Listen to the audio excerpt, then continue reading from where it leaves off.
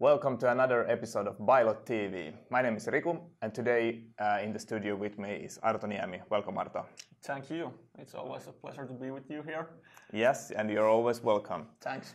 As you probably can guess, when Arto is in the studio, then it's time for SAP Hybris Cloud for Customer new release, and this time it's the release 1805. Yes. Shall we do the traditional way that you will take the sales? Yep. I will take the service side. But before we jump into those, should we just talk on the kind of the general features that we have in this release? Yes, absolutely. Feel free to start. Is there anything that you would like to? Yeah, I could start from the user interface. So as you know, or not know, but you know now that there is HTML5 user interface, which is kind of old school now, and then there's this new Fiori interface, which SAP is currently continuously developing. And now there are some pretty good improvements for Fiori. So there's this new team called Belize. It will be available as beta in 1805, but it will replace the old Fiori team in upcoming releases. And what I've seen, it looks really good. It's much. It's not a revolution; it's evolution for the old Fiori. But the appearance is it's much kind of sleeker, and it looks more kind of. It's more smooth than the old one. It's kind of not so intimidating. So if you're wondering if you should take Fiori into use, so now it's the time at least to check the new team. And I'm sure you will be impressed. Yeah, and is it so that if you're taking the Fiori kind of into use, then it would be a good idea to take the Belize straight away? I would say so, because it will replace the old team anyway in future. In a couple of releases from now, at least. Yeah. All right. One of the general features I would like to talk about is the GDPR, and as such, in this release, there are some small improvements in the GDPR things, but again, the major whole kind of functionalities already came earlier. Mm-hmm. But I think it actually looks kind of a good package, you know. So sure. I would say that now when the GDPR comes in the end of May, I would say kind of Cloud for Customer won't not be the bottleneck in the enterprises kind of landscape. I think that will be able to handle it. And it's more kind of a process question at the moment, how the companies will handle this one. Yeah, and it's kind of that Cloud for Customers really set tools out there as a standard. So that's really good. So you can de-anonymize data and remove data as it's regarded by GDPR as a standard features. So I have to kind of give credits to SAP for kind of pulling kind of that together, and I think it's good. Yeah, I think it's good. They will manage. All right. Is there anything else on the kind of general level that? Yeah, I could mention a few things for the admin or key users out there. So before, when we have transferred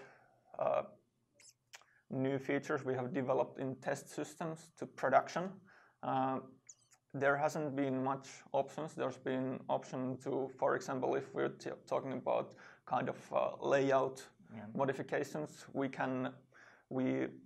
had previously only possibility to transfer the whole layout. But now with this new feature called transport management, we can actually pick individual things, and we have more control what we transfer from test systems to production. So I think that's a really good improvement if we consider the kind of continuous development for CRM, which of course every organization should do. Yeah, I think that's interesting. Let's see how that kind of play out and how it kind of work in practice. All right, should we then dive into the sales part? Yes. So do you have some points that, or kind of features that you would like to highlight then? Yeah, I'll pick 3 points. If we start from kind of the broader topic of machine learning. So in previous releases, we've been in the beginning of the sales funnel. So we started with the lead scoring and opportunity scoring and machine learning algorithms based on that as a standard feature in Cloud for Customer. But now we've moved into, I think, into really interesting area. So we have something called account intelligence. So we can actually predict the probability of customers or likelihood of how customers are going to buy in the future. So the system is utilizing of course, your internal data, but also external data sources. So we get kind of the score. How probable is it that this customer will buy something? So really interesting to see that. I think that's really interesting, you know, and I see kind of how the machine learning takes one step by step, you know, going kind of deeper and deeper here. And here, how do you take them into use? So if you have the regard licenses, it's just kind of a matter of activating them. So you don't have to like program any neural network or algorithms or any kind of difficult stuff you don't understand. So you just take the features into use, and they will calculate the stuff for you. Another matter in that front is the cross and upselling. So now the system can predict cross and upselling possibilities based on your sales order history for your customers. Okay, but the second point, this is a minor improvement, but I like to really highlight this because it's been really painful to maintain different translations for surveys. So now we have a really good one-screen language version maintenance for surveys. So that's been pain point in the past, but now it should be solved. Yeah, that sounds really good because you know, I can just say been there, done that, you know, and that's I think a lot of our customers and or you that have been working with the system know exactly. Yeah, I think everyone who has used surveys in C4C know that the different languages have been really painful. Yeah, but now, that sounds good. Yeah, that sounds good. Really good. And then the final point, third point, are the kind of calendar improvements. So now there's with the calendar view, we have now a map view on the side, so we can actually drag and drop accounts from map to calendar and generate activities like visits and appointments kind of an ad hoc way. And what is even nicer there is that it actually visualizes the route. If you have many visits on the same day, it visualizes the route on the same view. So, and you can drag and drop and change the places of the activities. So I think that's pretty impressive what I've seen. And then on the same front, there's this feature called Team Calendar. I think many of C4C users haven't tried that, but I think now it's a good time to check that out because there's now a really neat feature that in the Team Calendar you of course see all the activities of your team, and you can drag and drop between different employees the activities. So it's really good for managing your team events. Yeah, and then I got still one bonus for you.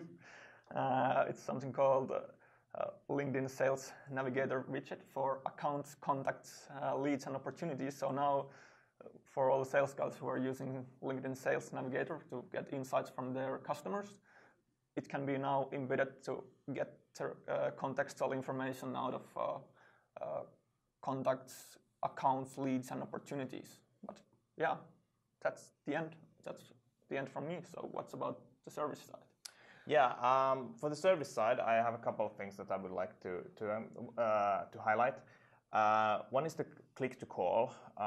So basically, now we have still a little bit more options that you can kind of integrate third-party vendors, CTI systems, and you can kind of collect the click to call features from various screens there. So that's definitely one. Then we have some improvements in the ticket, and there is the email kind of client that has got some improvements. So you probably know when the email client has been kind of truncated, and you have a lot of not too much space where and it's the usability has been a little bit, you know. Yeah, that's kind of known issue. Known issue, yeah. So now they promise there will be more kind of space for that, and also some additional features like you can, for example, save it as a draft, the email, and come back to it and things like this. So sounds really good. It's good that that's progressing. That's basically the bottom line there. Then you also have the kind of ticket full create thing. So in the previous you have done so that you have kind of two you needed to kind of first do the preview of the ticket, and then kind of, if you have a lot of information, you need to fill it out, kind of save it, open it, and fill it out there. Now you can do it all in kind of one step, and this is kind of an option. Option if you would like to use it. I think that's a good improvement. So you have more options there. And then as kind of a last, it's in the field service scenario. So there you have the resource scheduler, and that has got a lot of also improvements. How you can kind of see basically what your team is working on, the kind of calendar view there, how you can order it, or kind of sort the calendar and things like this, search and things like this. So how you kind of handle what your team is working on. That has got a lot of improvements. But but I think that's kind of my things from the service side where that kind of caught my eye. Yeah, sounds really good. But altogether, I think we'll stop here. Yes.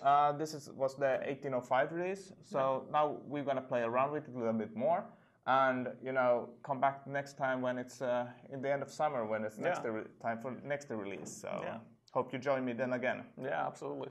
Great. Thanks. All right. Thanks for all the viewers, and see you later. Okay, see you. Bye.